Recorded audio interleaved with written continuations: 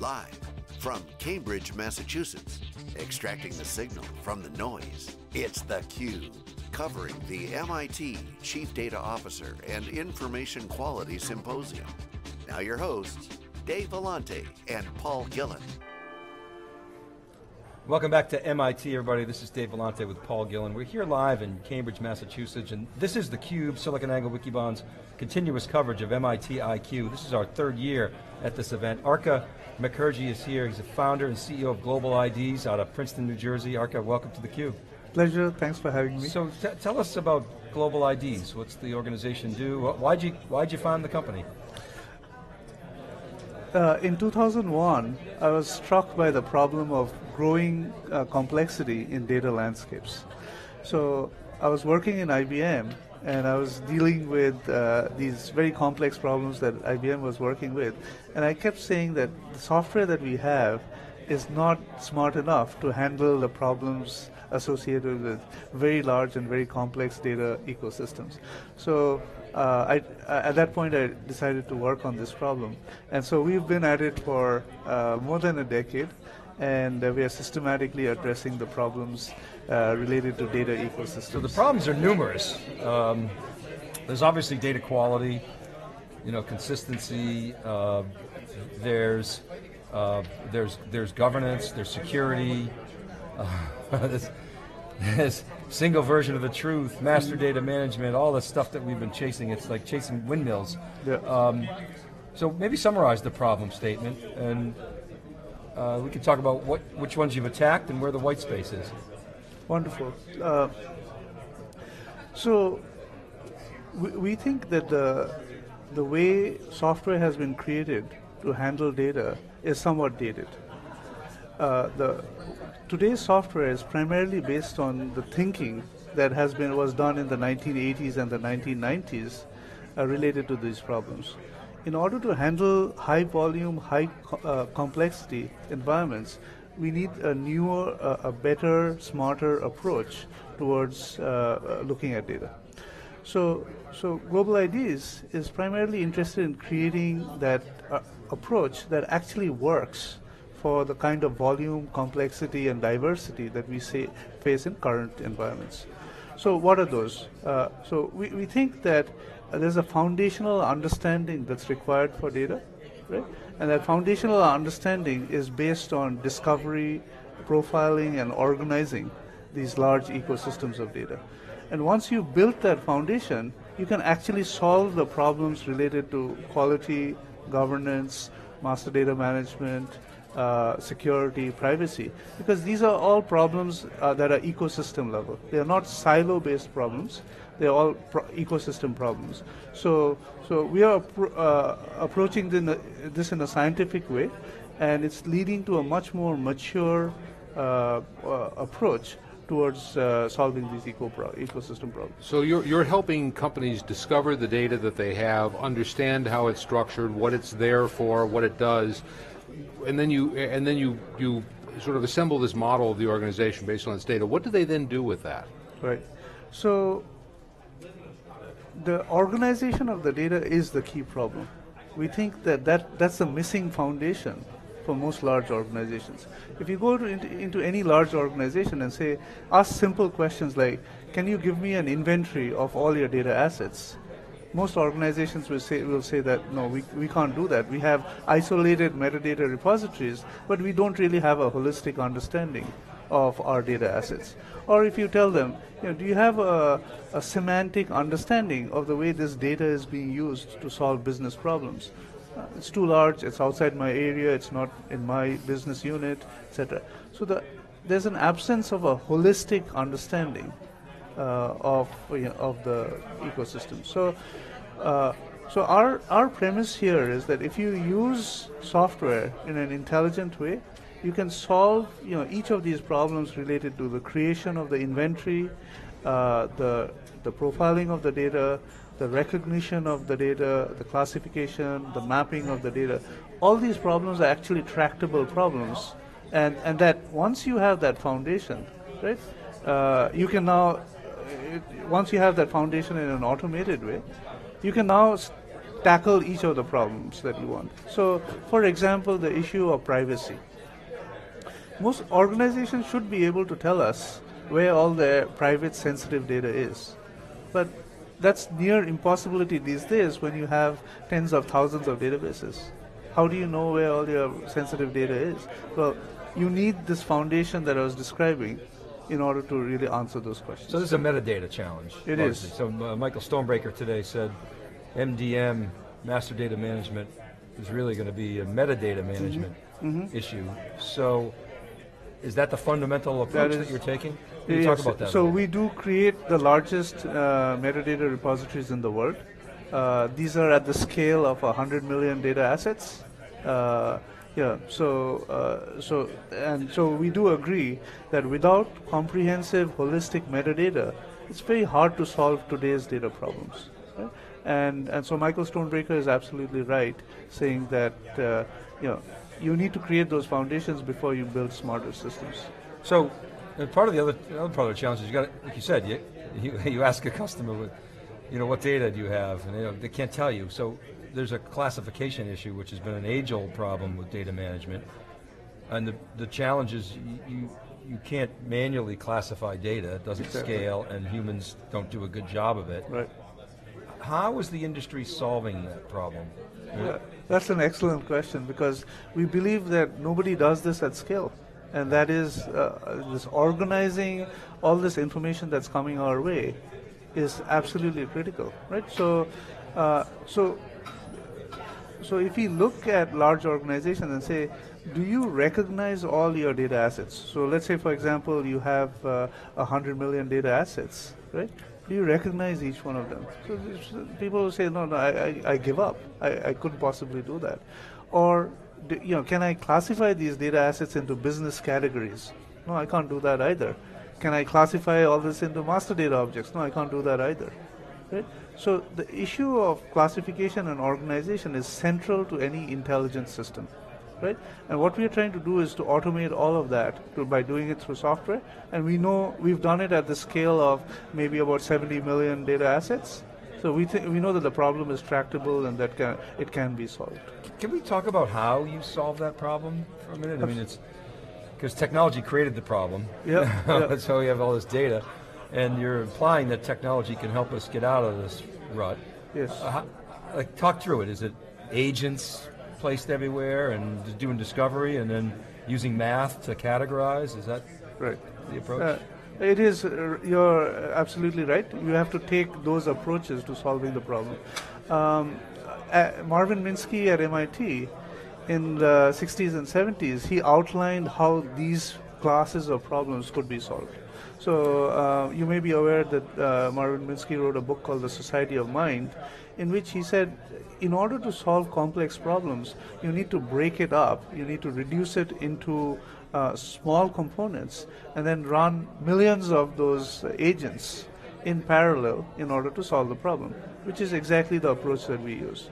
We essentially say that when an organization like an AT&T or a Walmart has 100 million data assets, we need to have intelligent agents that can process each, all the diversity of this data, and that so these millions of agents can collectively collaborate in order to lead to a understanding of the ecosystem and an organization of the ecosystem that can be then processed further. What do you find is most surprising to your customers when they go through this analysis process?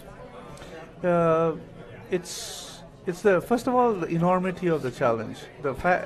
Everyone thinks that this is an impossible problem, but we've done it at the scale of the largest organizations in the world. So the fact that it's a solvable problem is the biggest aha. So at the end of the exercise, they say we understand all our data assets, right? We know how these data assets can be organized to improve our business. We understand what is redundant in the environment and what can be rationalized, right? And we know how to protect and secure the important part of the data landscape. So do they typically find data that should be protected that isn't? Oh, absolutely. So you identify security vulnerabilities as part of the service? Security vulnerabilities, privacy vulnerabilities. The privacy one is the most obvious one. The approach towards privacy these days is, I'm going to interview all my application owners, I'm going to talk to my database owners and say, give me a certificate saying that all your data your sensitivity data is protected. And everybody does audits, and everyone passes the audits with flying colors, except when our system starts looking at it. When our system sort of reverse engineers the environment, all the holes, they just pop right up because the software the agents are saying that here's a sensitive data area that the software can detect. So this is a data quality conference in part. What do you find is overall is the state of data quality in most of the companies that you work with when you first come in? I think it's terrible. Yeah. So when we have about 8 layers of functionality related to data quality, right? And what we say is, okay, do we know all the rules, the data quality rules that should be applied on the data in order to measure the data quality? Because if you are organizations that can understand data quality, everything should be measurable. Right? The data quality of all your data assets should be measurable. But we don't know anyone who does that.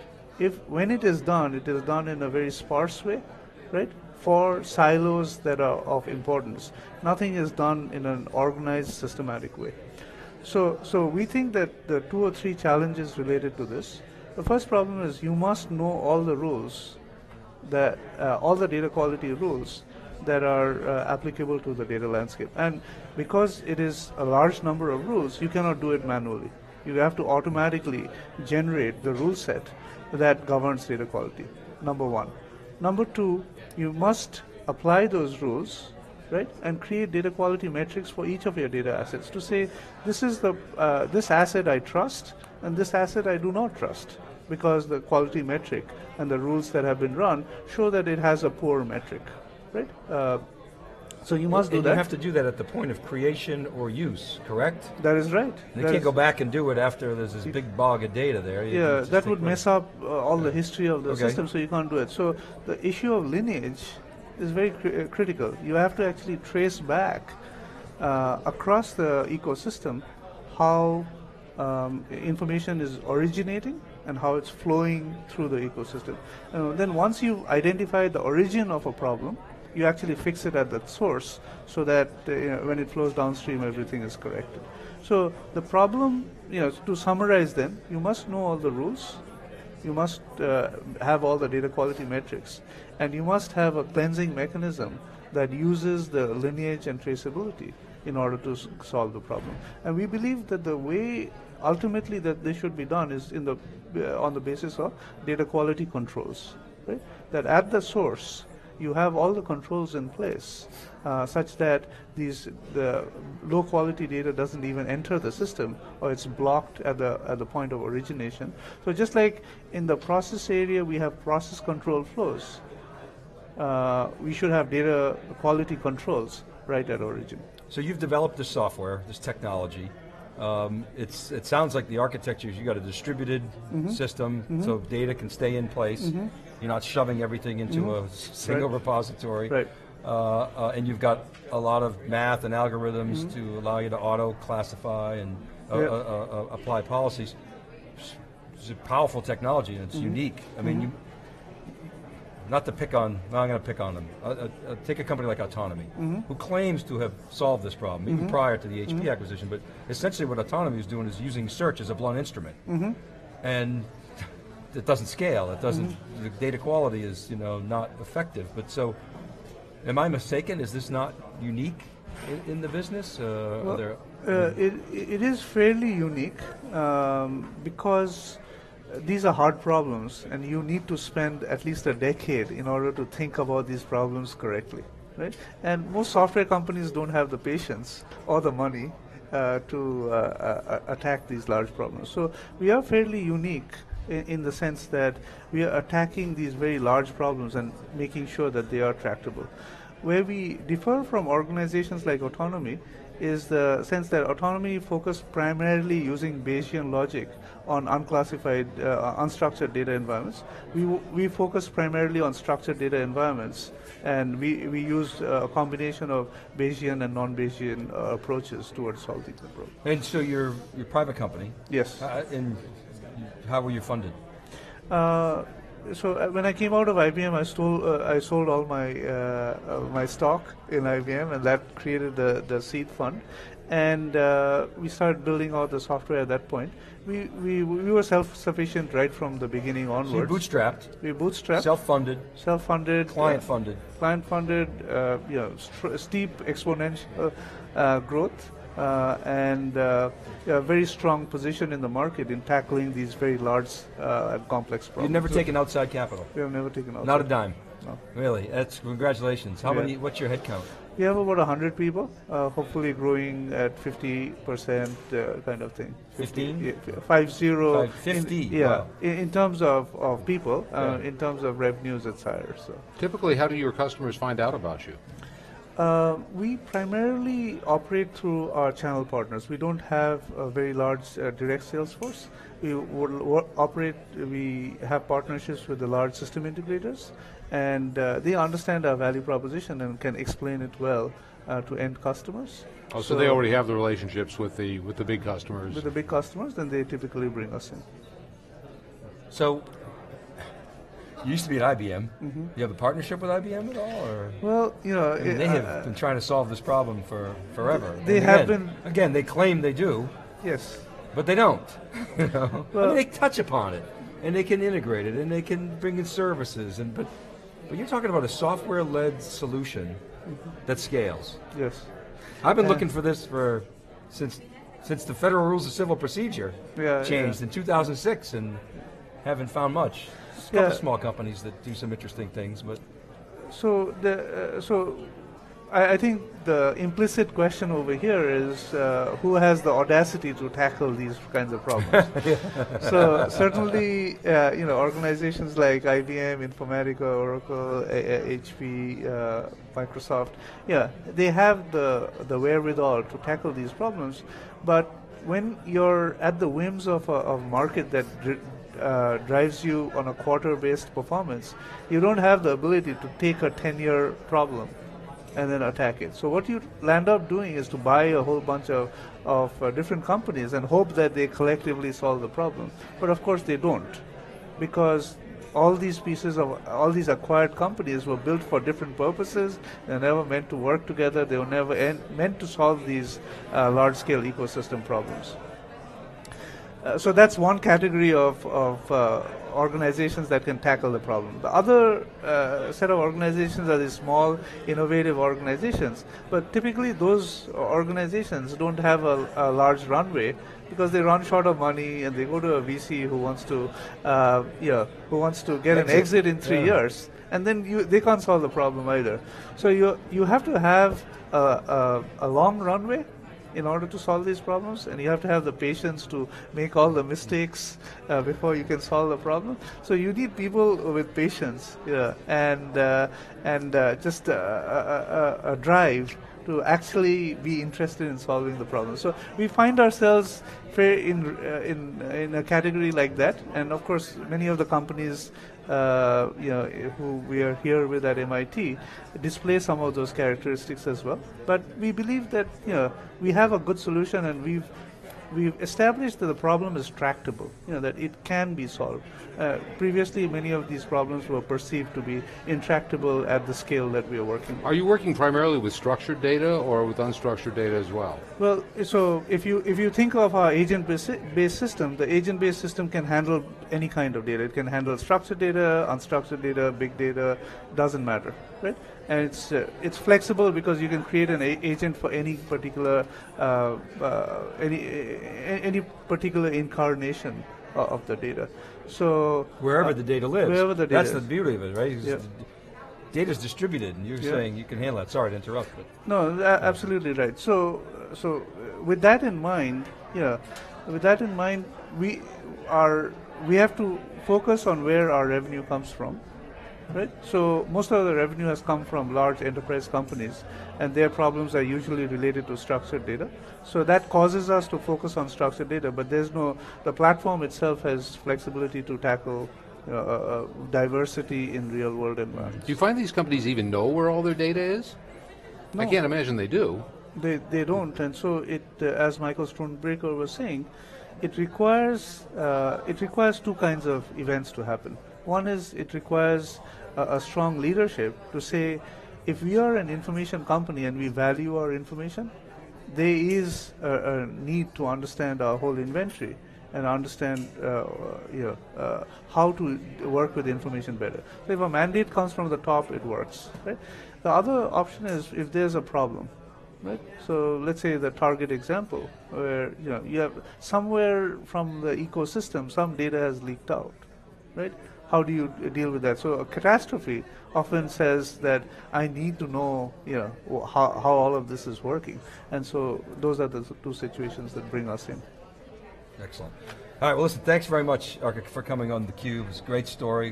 Good luck, and please keep in touch. Let us know the progress. Pleasure, thanks for having me on All right, the show. keep right there, everybody. We'll be back to wrap up MITIQ. This is theCUBE. Right back.